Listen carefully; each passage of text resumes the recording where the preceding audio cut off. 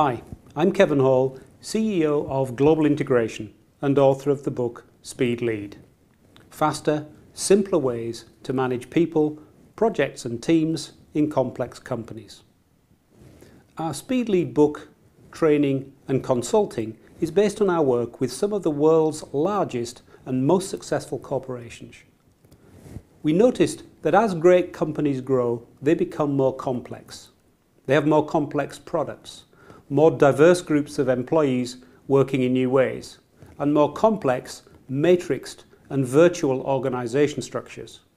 We noticed that this complexity can lead to delay, cost and dissatisfaction unless people learn new skills for dealing with this much more complex world. We also discovered that some traditional management myths were standing in the way of success. Our approach is based around 4 C's that describe some of the people management challenges and how to cut through complexity to get more done. In this video, I'll talk you through this image that we developed to explain the Speed Lead approach. The central panel shows some of the factors that create complexity in organizations that have become global, virtual and matrixed. Many are coping with the complexity of integrating different corporate cultures following mergers or acquisitions. They're becoming more open to collaboration with customers and partners. They're constantly reorganizing, hoping to find a structural solution. And despite all this complexity, they still need to get things done fast. The first of the 4 C's is cooperation. People tell us today they're part of an average of 5 teams, each with 11 members. Their teams are complex, virtual, and operate across geography and sometimes time zones. People tell us they spend 2 days a week in meetings or conference calls and that 50% of the content is irrelevant to them. Teams have become much more complex and the transaction costs, travel, communication and meeting costs, for example, have increased massively. Yet still we think that teamwork is the answer to everything. In most of the organizations that we work with, the challenge is too much cooperation, not too little. We help organizations be much more selective about where they cooperate, to cut down the number of unnecessary meetings, calls and emails, and to really focus cooperation on where it really adds value. With some of our clients, this has saved a day a week of unnecessary cooperation. We also focus on how to structure complex teams to deliver results faster, in many cases speeding them up by 25% or more. The second C is communication. Every training course and meeting seems to end with an exhortation to communicate more. But our participants tell us they spend 80% or more of their day communicating already. The answer can't be to communicate more. People in complex companies are swamped by hundreds of poor quality emails. An average of 80% of emails are not necessary for people to do their jobs. Real communication is two-way, not an increase in the number of broadcast messages or email attachments.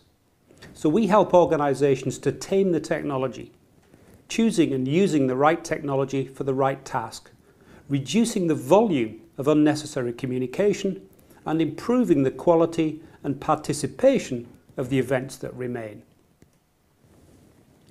The third C is control. In complex organizations, we're more likely to be working with strangers. We have competing objectives, cultural differences that can cause misunderstandings, and communicating mainly through technologies like email can subtly undermine trust.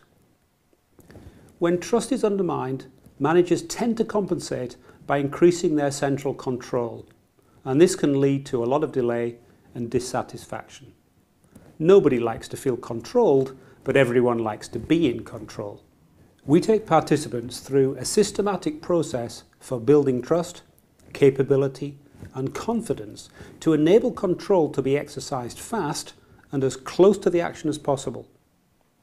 Decentralized control is essential to fast response in complex organizations. The alternative is high levels of escalation, which always causes delay, additional cost, and demotivation. The final C is community. In the past, community, a sense of belonging, team spirit, etc., was often a free byproduct of proximity. We worked in the same location, so we built relationships, resolved conflicts, and got to know each other over coffee, lunch, and social events. In complex global organizations and in virtual teams, this becomes expensive, and we have to organize to build community fast. We need to engage people with different values in multiple locations. We have relatively little face-to-face time together, and what we have is often taken up by unproductive PowerPoint presentations. Yet community remains essential for the functioning of complex organizations. So we help teams and organizations develop new forms of community that can work locally and virtually, and that accelerate the delivery of teams and projects. As you can see, the challenges at this level of complexity require some new thinking and some new skills. We've delivered over 100,000 participant days of training in these areas and have learned what really works, as distinct from the myths about what used to work in simpler times. Our Speed Lead process and training can be targeted to cut out unnecessary and wasteful work and to accelerate the delivery of what remains.